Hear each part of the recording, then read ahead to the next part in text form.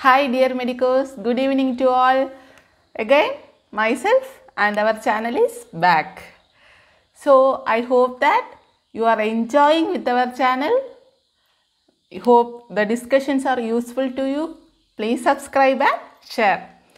Today we are going to the last session of Delirium. So, in the last session we are discussing about the Delirium. No confusion, no? You are okay. So, we will go to the last session of Delirium, that is approach to a patient with Delirium. So, what are the steps we should know to evaluate a case of Delirium? So, our discussion starts with history taking and it ends with laboratory investigations. As we all know, for all the diseases, history taking is very important. In delirium also, it is very important. But the thing is, in case of delirium, we cannot get the history from the patient. Is it not? Because the patient is in confusional state. So, we should ask the bystander about the history of the patient. So, we should remember three things while taking history of the patient in a case of delirium.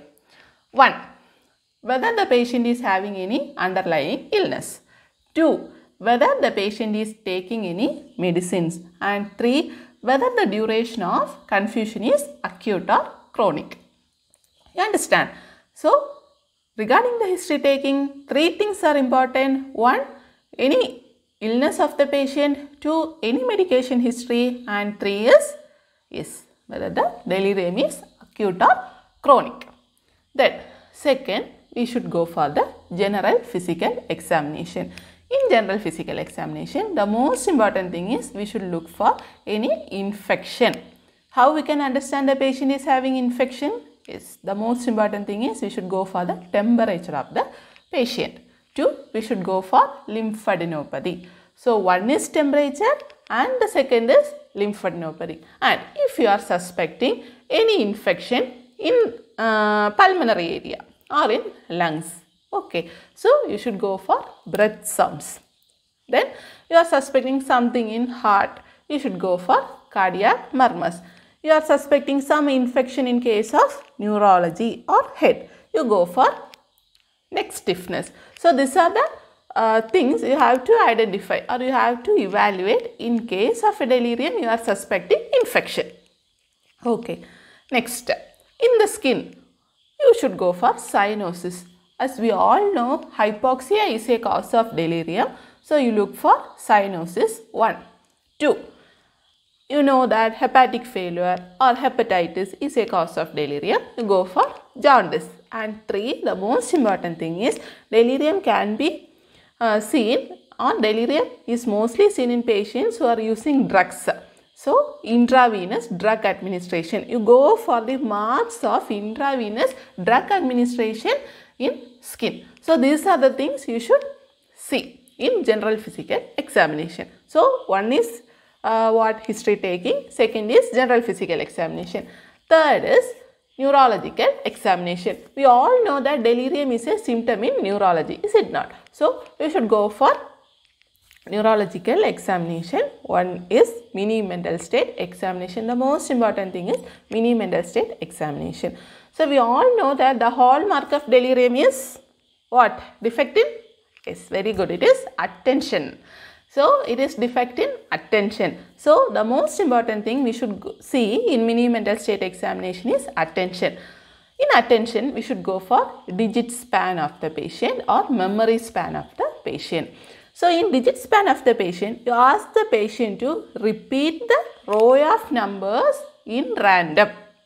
Randomly, you repeat the numbers. So, you ask the patient to say, suppose the physician is saying 1, 4, 6, 8, 2, 8, 9, 6. Like that, you say in a row. Physician should say in a row. The most important thing is physician should remember what he is saying. Okay. Otherwise, we cannot say whether the patient is repeated correctly or not. So, you should ask the patient to repeat the random numbers what you are saying to the patient. So, normally a person can repeat up to 7 numbers. Normal digit span of a person is 7 numbers, and if it is less than 7 or if it is less than 5, then the patient is suffering from confusion, or the patient is having attention deficit. You understand? So this is how you look for the attention of the patient in case of mini mental state examination. You look for other things also. The most important thing is attention. Then you go for nervous system examination proper.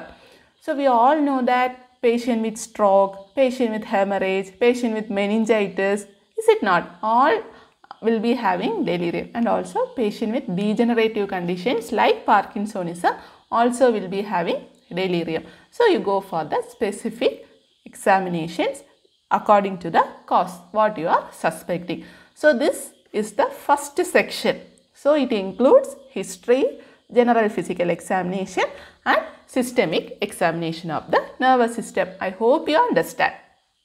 Then the most important thing is there is something known as confusion assessment method, CAM, or it is also known as 4ATs, that is 4 test. It is a test which includes 4 words starting with A. Understand? Both are same. Harrison is saying it as confusion assessment method and Davidson is saying it as 4ATs. Both are one and the same. So confusion assessment method CAM or 4ATs, that is test with 4 words starting in A. You understand? So we will go to the detail of this, and I suppose that most of you are hearing it for the first time. If it is not so, please forgive me. Okay. So the first thing is confusion assessment method. First A is alertness. So you see whether the patient is alert or not. If the patient is drowsy, you call the patient by name, or you just call the patient by touching the shoulder. Okay, and make the patient alert. So how will you grade this alertness? First, if the patient is alert, he is conscious, then you give 0 marks to the patient. You understand? If the patient is alert, 0 marks. If the patient is alert after 10 seconds, again 0 marks. So 10 seconds the patient is in stupor state and suddenly he become alert within 10 seconds, and if the patient is okay, then again 0 marks. And third is if the patient is not at all alert, that is if the patient is in comatose state or unconscious, the mark is 4. Okay, so 1 if the patient is alert or alert within 10 seconds, the mark is 0. And if the patient is unconscious or comatose, the mark is 4. So this is the alert. This is the grading of alertness in CAM. Second is you go for attention of the patient. Second A. Okay, attention. So what is attention? We all know this delirium is defect. Mostly the hallmark of delirium is defect in attention. So you ask the patient about the digit span. You ask the patient to repeat the numbers randomly, or you ask the patient to say the months in a repeated manner. That is starting from December, November, October, ending up to January. You understand? So if the patient can say it correctly up to 7 months in a correct manner, up to 7 months, then the mark is 0. Okay. Then the mark is 0. If the patient is not able to say up to 7, if it is 5 or less than 7 or less than 5, then the mark is 1. And if the patient is not at all repeating, he is not at all repeating or he is not at all answering what you are saying, then the mark is 2. Understand? Correct 0, less than 7, 1, and if he is not at all repeating, the mark is 2. Then third is acuteness of the complaint. Acuteness of the complaint. You ask the bystander whether the delirium starts within 2 weeks and if it is more within 24 hours. So if the bystander says yes, he is delirious, yes, he is in a confused state within 2 weeks, then the mark is 4. And if the bystander says no, not within 2 weeks, then the mark is 0. So third A, that is acuteness. Fourth is also known as AMT4, abbreviated mental test 4. So in that fourth section, you can ask 4 questions to the patient. You understand? You can ask 4 questions to the patient. It may be age, it may be name, it may be place, it may be birth date, whatever. It may be address, whatever you want. You can ask according to the knowledge of according to the educational level of the patient. If the patient answers all the 4 things, then the mark is 0. If the patient answers the 4 things but one answer is wrong, understand? One answer is wrong, then the mark is 1. And if the patient answers all the things or he is not at all answering, or if 2 or greater than 2 is wrong, then the mark is 2. So these are the things we should look for in this confusion assessment method. One is alertness, second is acuteness, third is attention, and fourth is you can ask 4 questions, that is abbreviated mental test 4. So how you are grading this delirium according to the CAM? You all know that, now you understand that it is a scoring method. So if the score, you can count all these answers and you can look for the marks for each section and you count all the marks of each section, and if the score is greater than 4 or equal to 4, then the patient is suffering from delirium. Understand? 4 or equal to 4 or greater than 4, then the patient is suffering from delirium. And if it is between 1 and 3, mark is between 1 and 3, there is no delirium but there is some cognitive impairment in that patient. You understand? So if the mark is greater than 4 or equal to 4, then there is delirium. If it is between 1 and 3, then there is some cognitive impairment. It is not necessarily delirium, but there is some cognitive impairment. And if the mark is 0, then what? Then unlikely. Delirium is unlikely. But you should be very careful. In the 4th section, in case of what? In the 4th section, that is acuteness. If the mark is 4, then you should consider delirium again.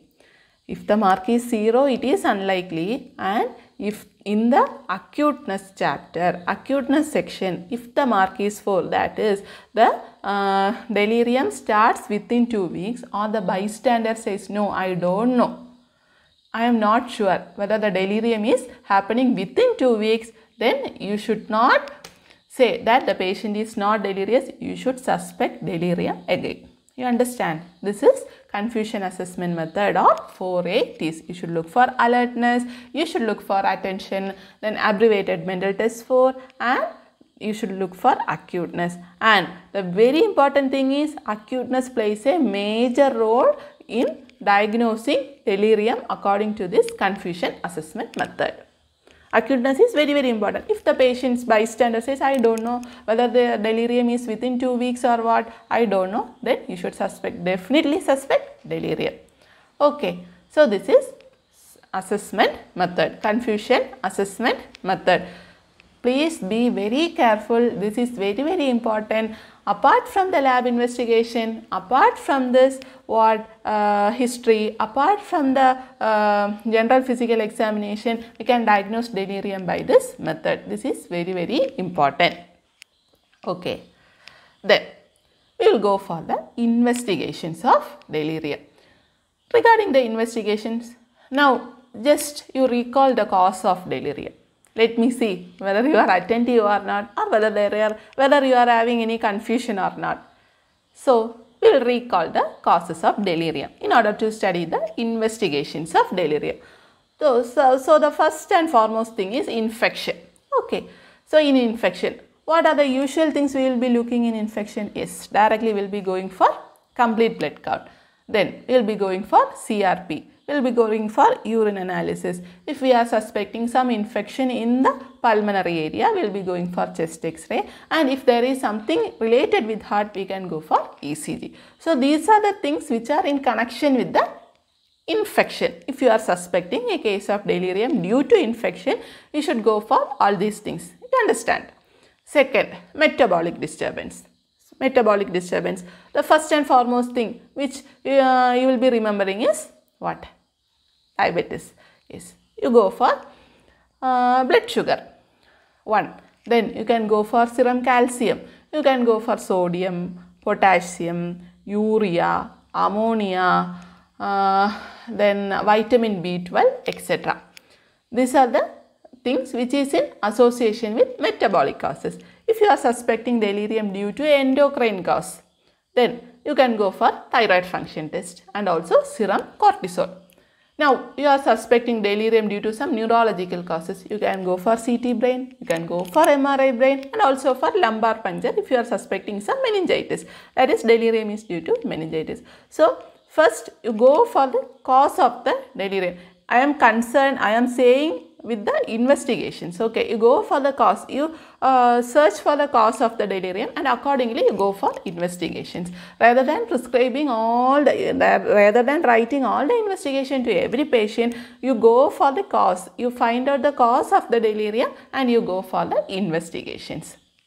Then, regarding the management of the delirium, we all know that delirium is a acute confusional state. It is a very pathetic condition. As a patient is concerned, he is not aware of the surroundings, he is not knowing what he is doing.